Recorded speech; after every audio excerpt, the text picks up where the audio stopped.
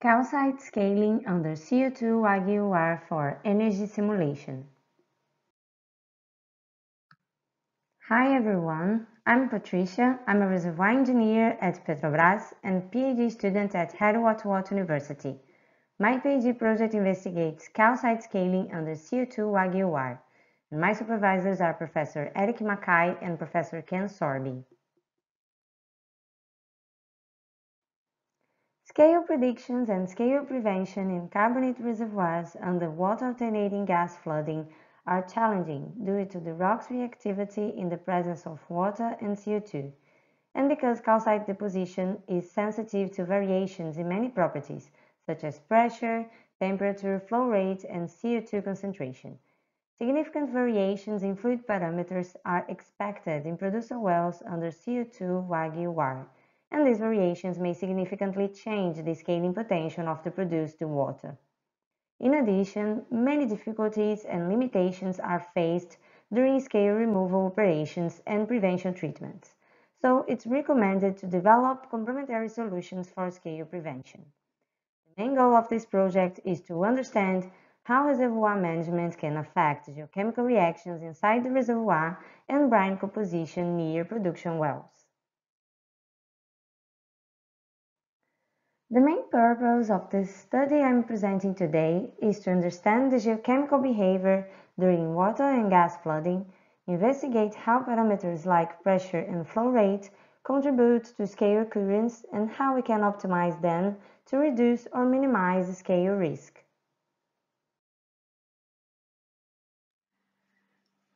Regarding the methodology, this analysis is undertaken by reservoir flow simulation coupled with geochemical modeling. The software used is GEM from the CMG group with the Wallery database. The model simulates a laboratory linear flood with the rock divided into 50 grid blocks. We have low CO2 in the reservoir, light oil, desulfated water injection, and calcite as the rock mineral. Only the in situ reactions related to calcite and CO2 are considered in this model. The scale potential is measured by calculating the saturation ratio. Formation water and injected water compositions are based on published data, but only the primary ions in the reactions are defined, which are hydrogen, calcium, sodium, and chloride. Bicarbonate concentration is calculated by the chemical equilibrium equations. A pressure sensitivity test was performed in 2 reservoir pressure scenarios, testing 3 different producer well bottom hole pressures in each scenario. An injection flow rate sensitivity test was carried out in 2 WAG injection scenarios, the first considering the same water volume injected by cycle, and the second considering the same injection time by cycle. 5 different water injection flow rates were tested in each scenario.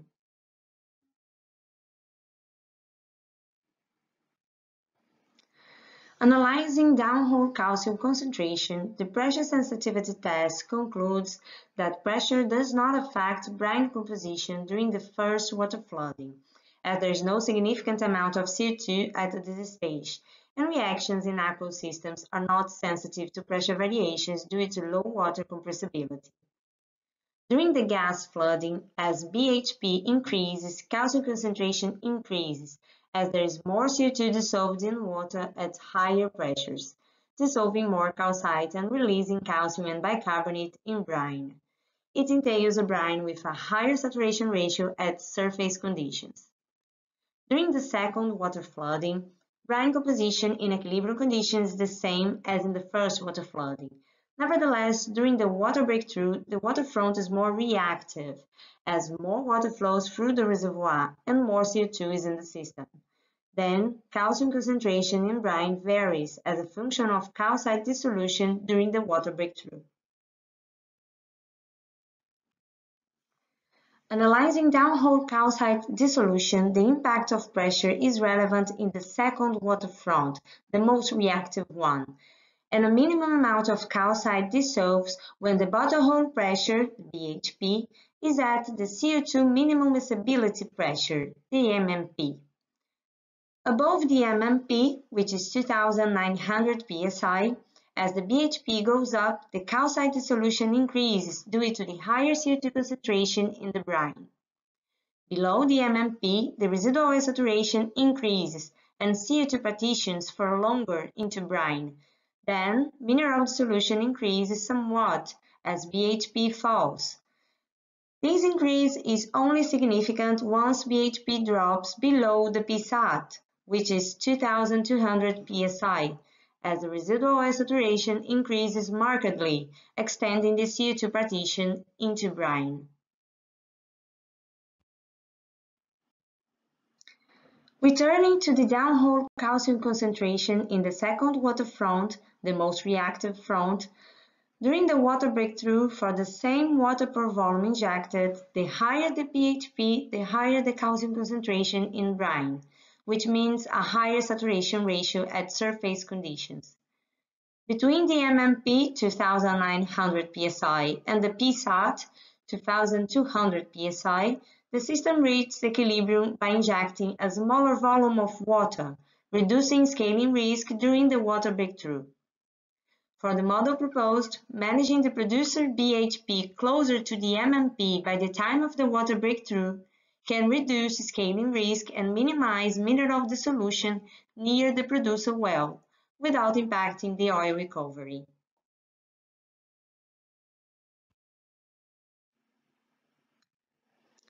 Analyzing the injection flow rate sensitivity test, brine is less saturated in ions during the water flooding, which leads to a lower scale potential. A lower minimum inhibitor concentration is expected in squeeze treatments. Nevertheless, water production is higher during water flood, so the minimum inhibitor concentration is reached faster, and the squeeze treatment can last shorter. The producer well water cut is greater, so the risk of high mass precipitation is higher in case of deposition.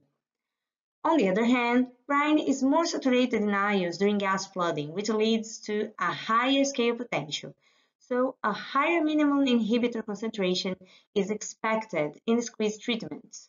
However, water production is lower during gas flooding, so it can take longer to reach the minimum inhibitor concentration, and the squeeze treatment can last longer. The water cut of the producer well is lower, so the mass precipitation will be lower in case of deposition. The graph shows downhole calcium concentration per water per volume injected in the producer block for the scenario considering the same water volume injected by cycle. During the water breakthrough of the second water front, the most reactive front, at 19.5 water per volume injected, calcium molality and calcite saturation index at surface conditions decreased by almost 50%, from the lowest to the highest water injection flow rate.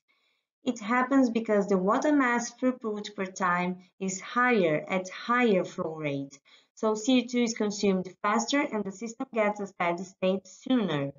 Then, during the water breakthrough, the higher the water injection flow rate, the lower the calcium and bicarbonate concentrations in brine, which means a lower scale risk. Looking at the injection flow rate sensitivity test considering the same injection time by cycle, the graphs show downhole calcium concentration and production well water cut in the producer block per time when the fluid injected changes from CO2 to water. For the highest water injection flow rate, calcium concentration varies for 13 hours after the water breakthrough. This means that reactions occur for 13 hours until the system reaches a steady state.